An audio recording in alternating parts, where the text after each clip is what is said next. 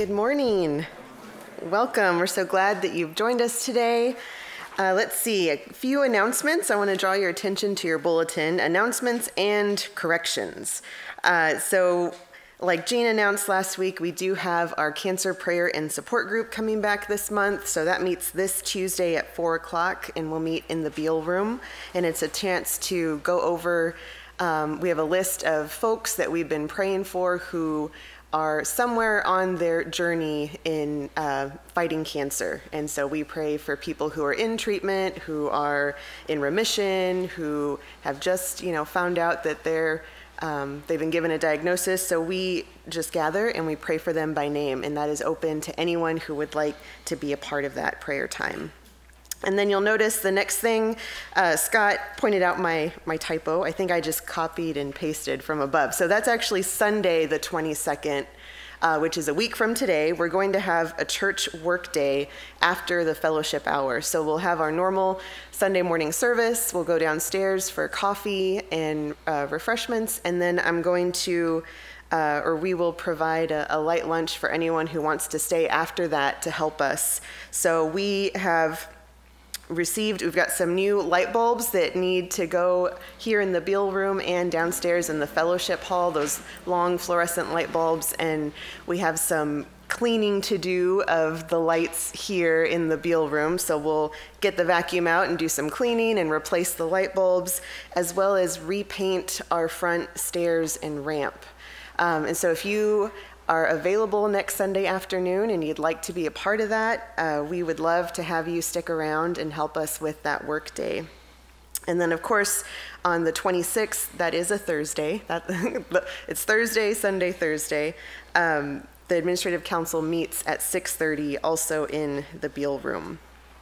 And then one more announcement, our fellowship hour, it has been a real blessing to me to be able to do something that feels more normal, that it's a time for us to sit around the table over a cup of coffee and just visit and enjoy one another's company and fellowship. And I wanted to say, we have sign-ups. I believe Diane is actually signed up for next Sunday to bring something for fellowship hour, but then the rest of the schedule is blank after that. So if you have not yet volunteered to bring something and you would like to and are able, we would love to have you check out that sign-up sheet by the door and pick a Sunday. And I think that's it. Good morning, everyone. Good morning. Beautiful morning to see you out. Let's pray. Father, we welcome your presence with us this morning. You're a good God, and we come to worship you and turn our attention toward you this morning. In Jesus' name, amen.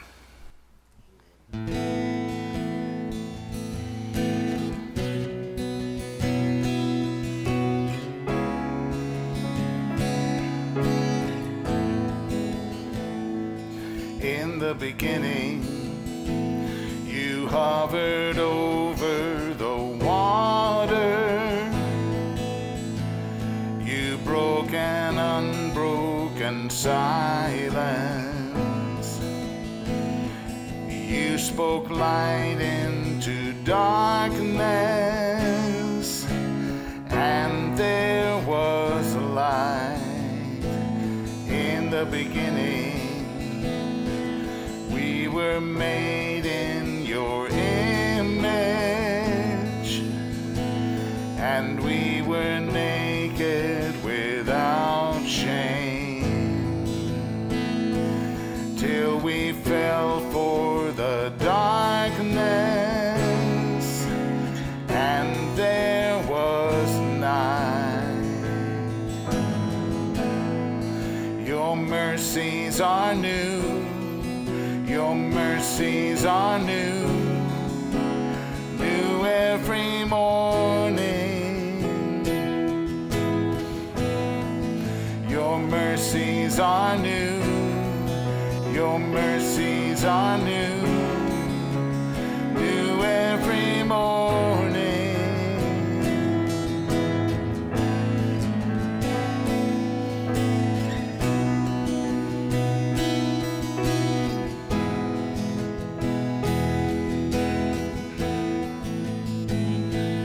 In the beginning, there was the Word, and He was God,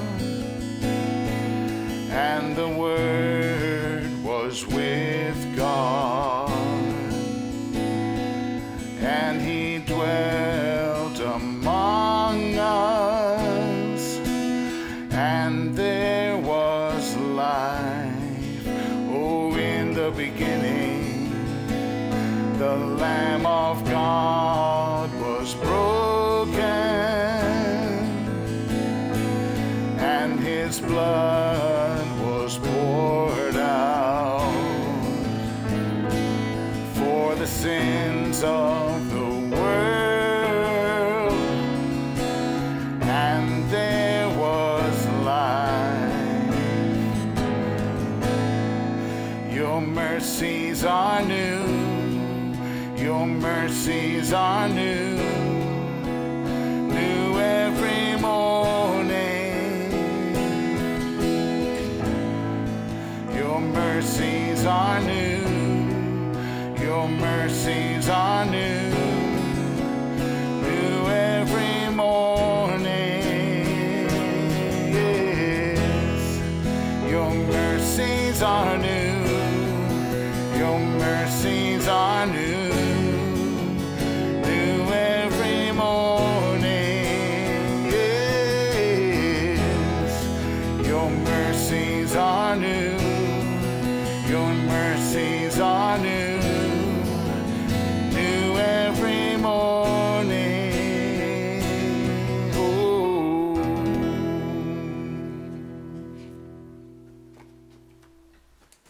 Amen. Indeed, his mercies are new every day.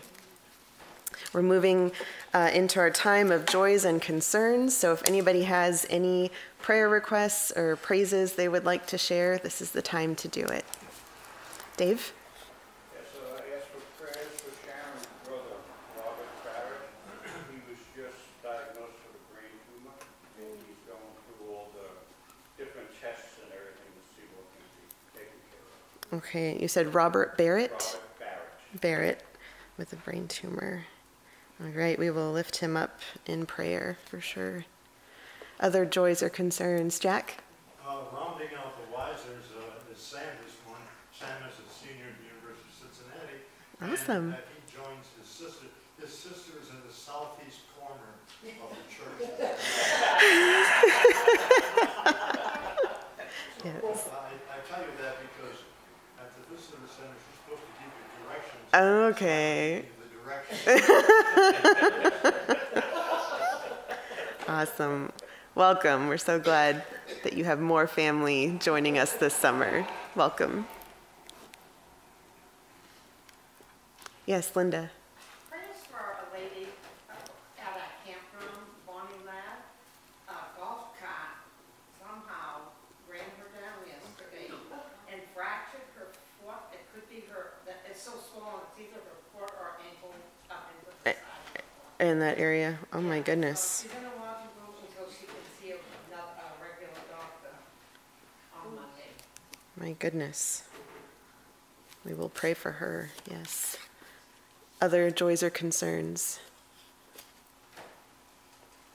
No? All right. Then let us go to God in prayer.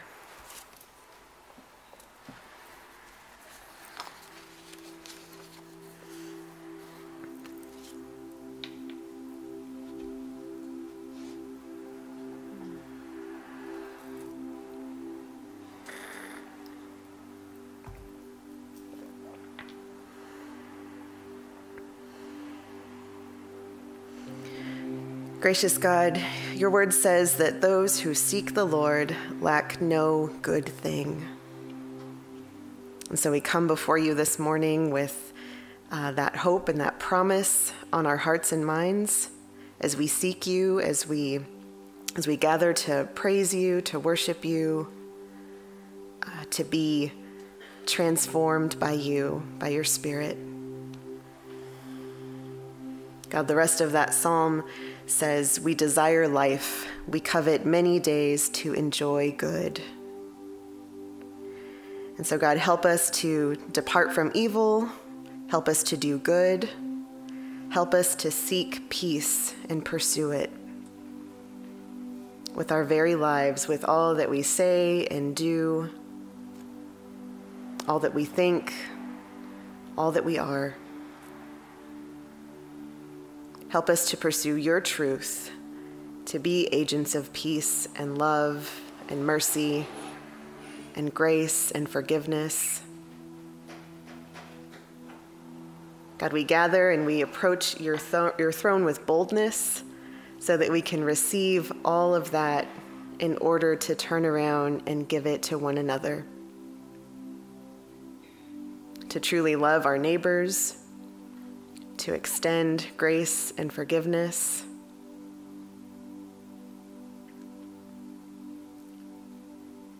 to be people of integrity, and to look more and more like your Son, Jesus. Today, we're so thankful to be able to gather in this place, to look around and see so many familiar faces, friends that both live here year-round and of course, our friends that we get to enjoy during the summer months. We give you thanks for friends and family having visited us in this place, and for those who have gotten to enjoy the beauty of this region, the lake and the mountains and the trees, for time spent out on the lake with loved ones and friends, whether fishing or just going for a boat ride. God, we are so blessed to get to enjoy your creation in this very special way. And so again, we give you thanks for all of our company, our visitors, again, friends and family who have come throughout these last several months to enjoy this place alongside us.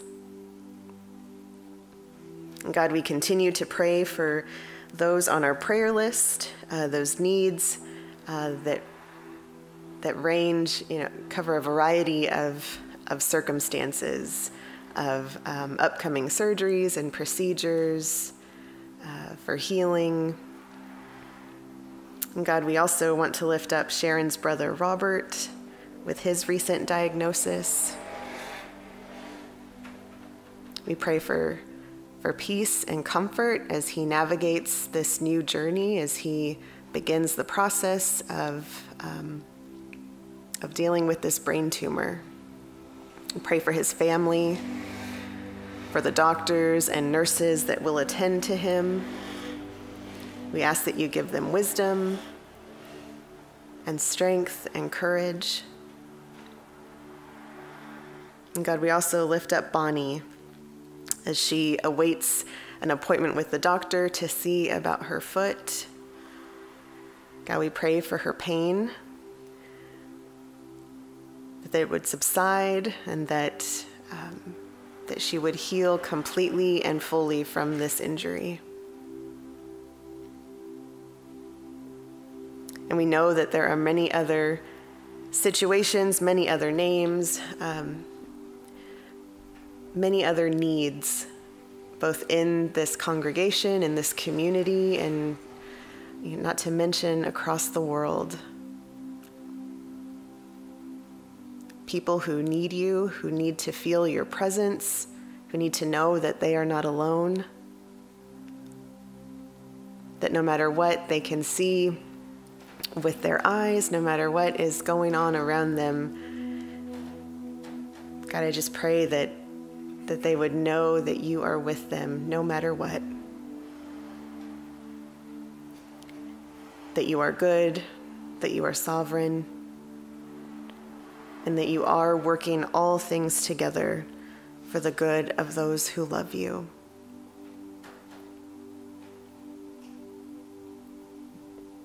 God, for this day, our time together, I ask that you would fill us with your Spirit, those who are gathered here in this sanctuary on this day, and also our friends and loved ones who will gather with us online in a virtual format.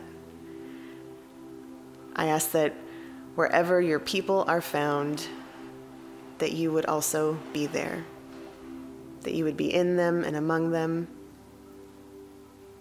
Again, that you would transform us by the power of your Spirit from the inside out, so that our every moment, our very lives would reflect you and your glory. Be with us as we read your word, and again, as we seek and search for you. I just ask that you would meet us in this place. We pray all these things in the name of Jesus, our Lord, our Savior, and the one who taught us to pray by saying, Our Father, who art in heaven, hallowed be thy name. Thy kingdom come, thy will be done, on earth as it is in heaven.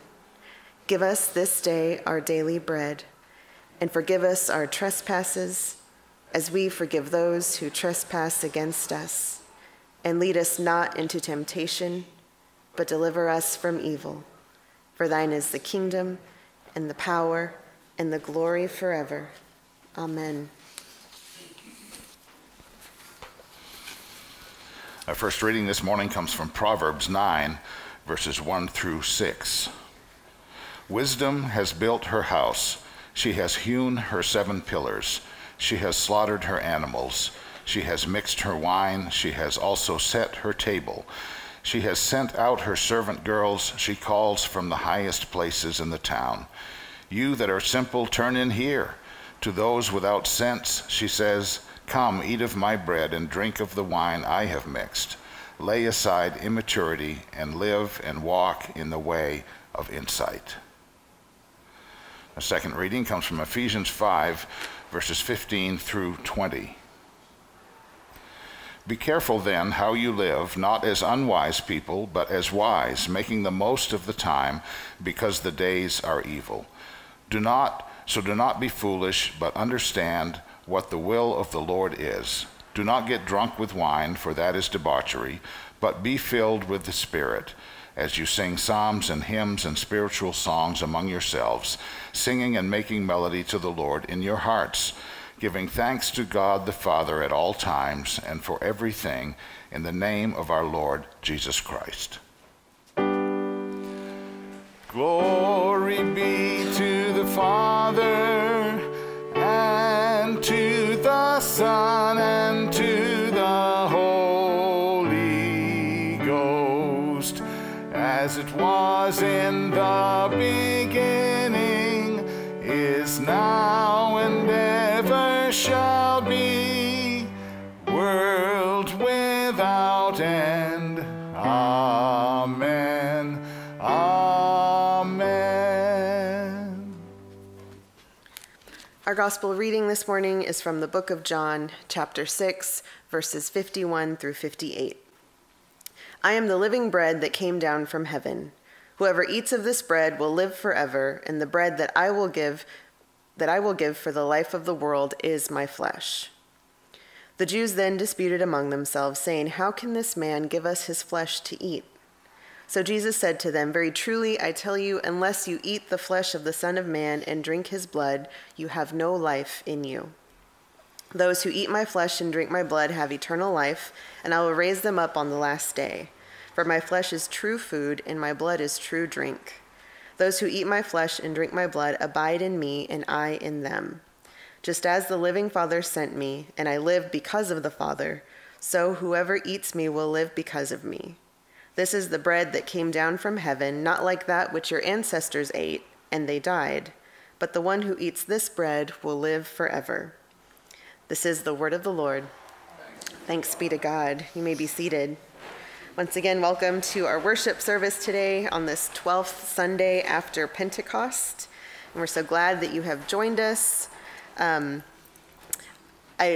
didn't know if I was going to say anything, but yesterday I volunteered to babysit for some friends of ours. And so I spent 8 hours with a 2-year-old and a 9-month-old.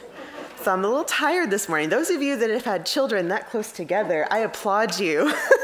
You deserve a medal for having little ones in diapers, and having to, the 9-month-old didn't really want to not be held, so I had to just stick him in the playpen and know he was going to scream until I took care of his sister and then could come back. And told Scott, I think I have muscles now because I held quite large 9-month-old for most of the day. But anyway, so I'm a little tired, I'm a little stiff, but I'm here.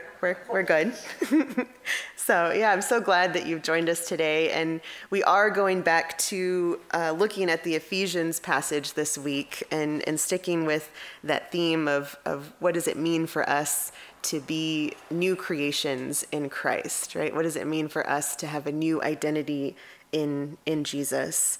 And so we're in chapter 5, and it's this idea that Christians, those who claim Christ or proclaim Christ, which includes you and I, gathered here in this space, that Christians are no longer who they once were, right?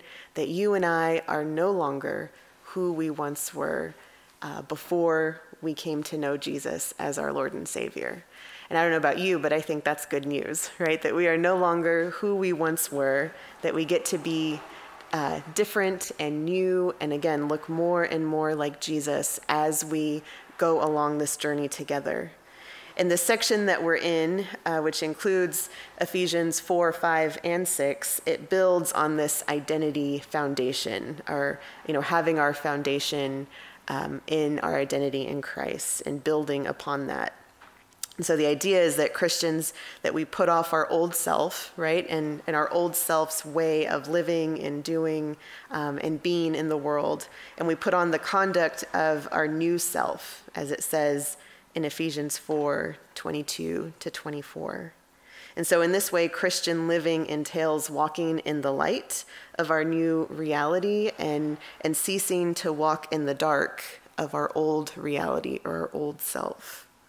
And so this short text that we have today from Ephesians 5 and the surrounding context, the verses before and after it, remind us that wise living is personal, but it's never private, right? That when we choose to live as people redeemed by God, that's a personal journey, it's a personal choice, and I can't walk your journey for you, and you can't walk your journey for me, but it's never a private journey.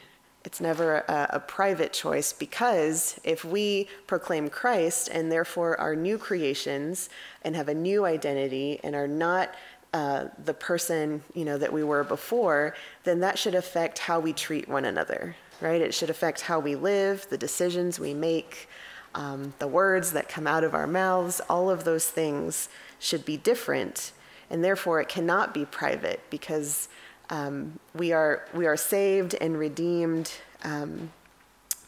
to live and interact with each other, but also for each other. I think a lot about Cain and Abel and the question, am I my brother's keeper? And I think even now today, we may ask that question, we may wonder, and we may want the answer to be no. Whatever they're doing over there has nothing to do with me, and I'm over here in my lane, right? Scott likes to say, stay in your lane.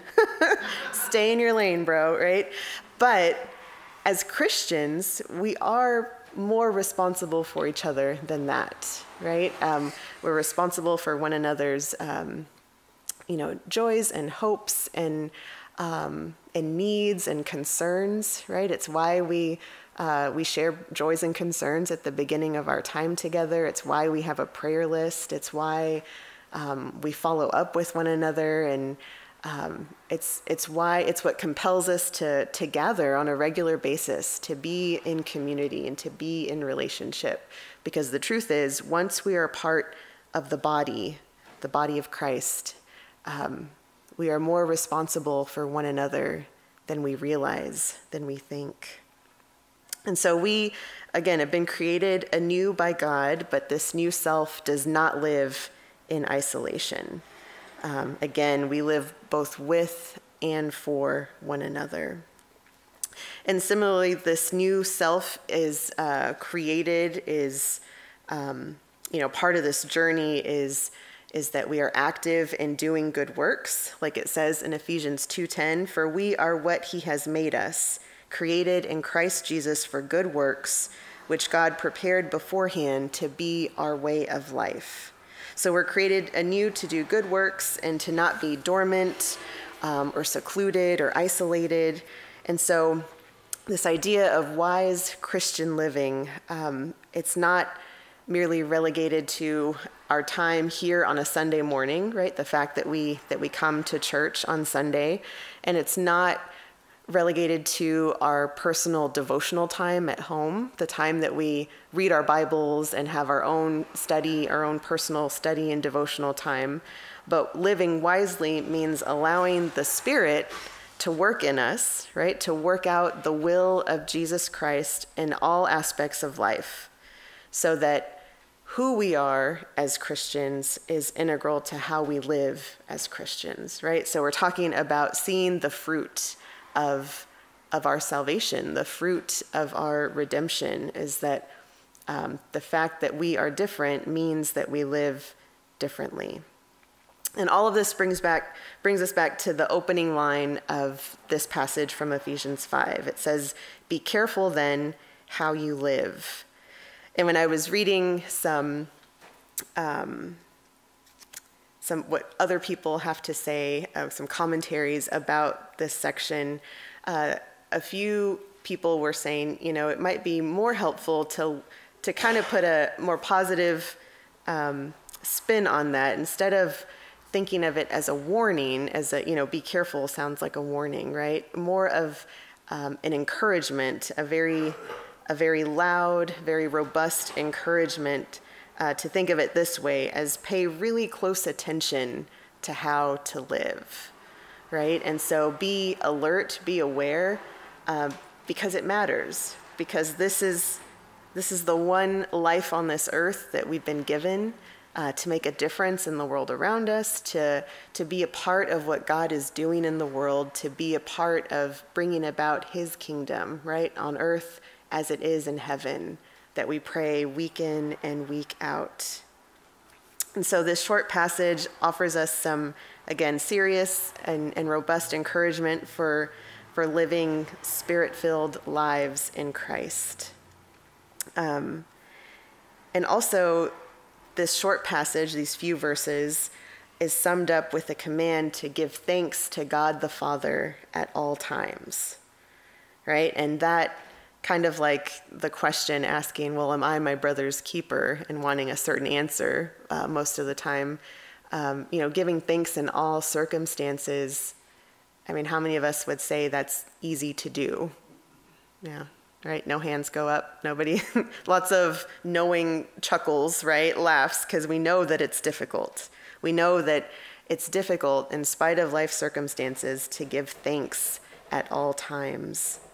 But again, as we prayed, when we look at the list of names, of situations, of people that we're praying for, and part of my prayer, and I know that you hear it week in and week out, is that people will just know that in spite of what they can see with their eyes, in spite of what they know, in spite of whatever life has thrown at them, to know that God is with them, even in that moment.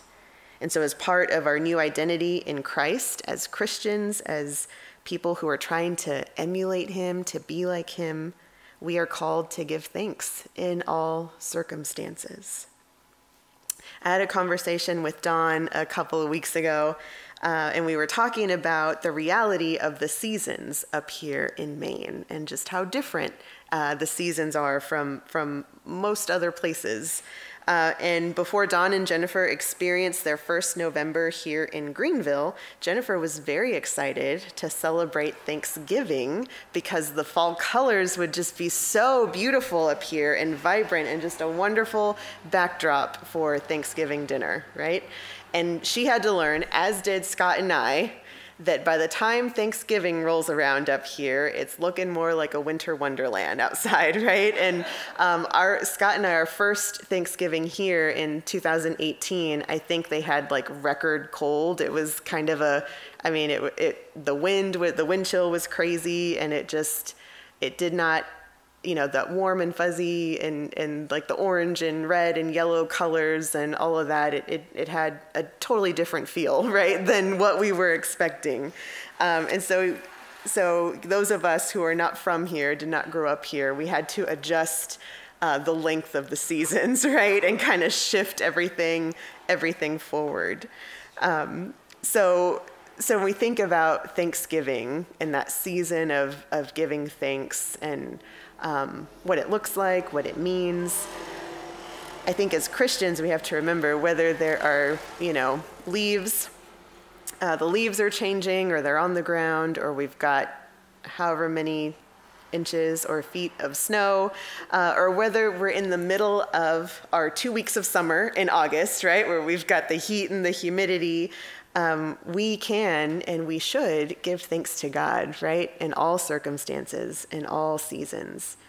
I say a lot, that we're Easter people, right? I say that a lot during the season of Easter, leading up to Pentecost. And the same thing is true, that we can say we are Thanksgiving people. That is who we are called to be and who we should be as people of God, to give thanks in all circumstances. And so this passage serves to remind us that gratitude isn't confined to a season or a month or a day, a holiday.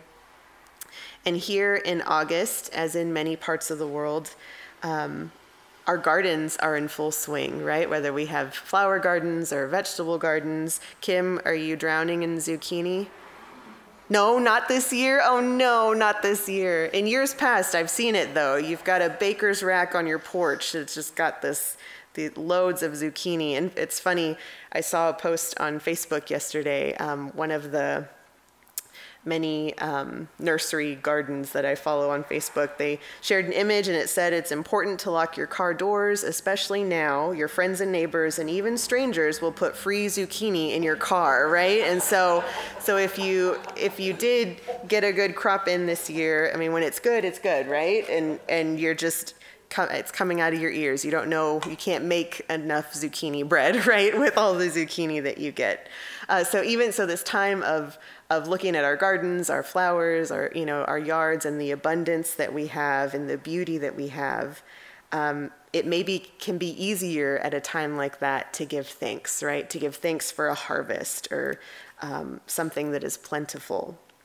But the "at times," those three little words, part of the text, remind us that it's about finding blessings and giving thanks every day, in every moment, regardless of what's going on in the world around us.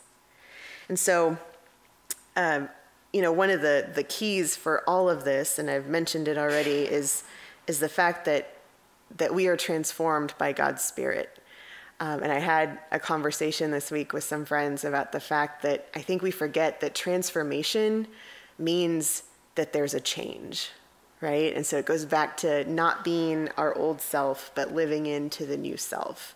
That every time we ask God to fill us with His Spirit, to change us, to transform us, then it would seem that change would follow that, right? That He would say, okay, and let's work on some things, right? Let's work on that old nature. Let's look at the person of Jesus and the way that He lived and treated people and what He cared about.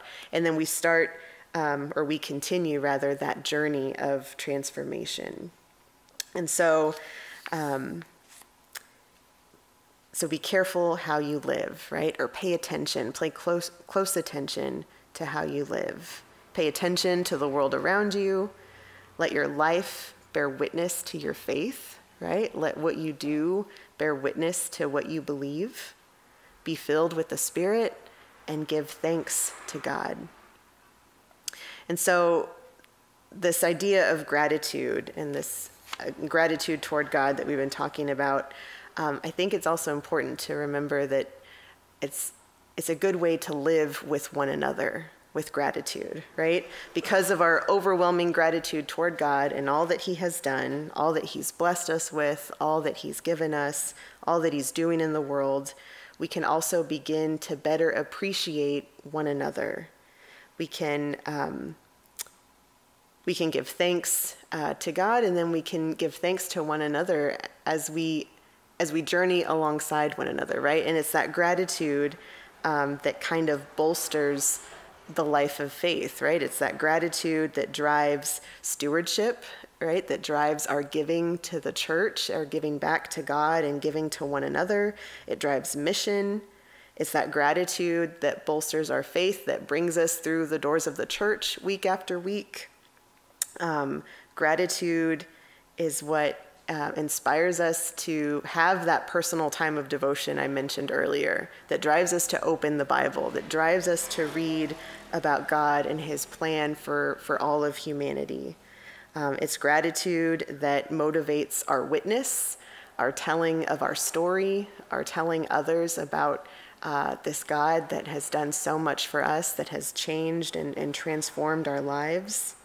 So this idea of giving thanks at all times and for everything is really a powerful way to live that affects all areas of our lives and everyone that we come into contact with.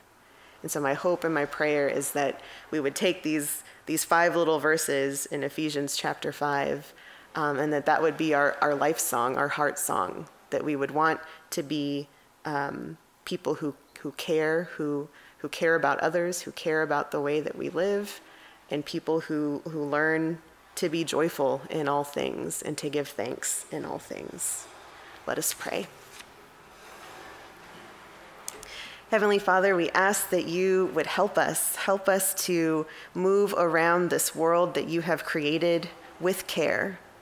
Help us to have eyes to see, to pay attention to the ways that we proclaim you as Lord, and also the ways that we don't.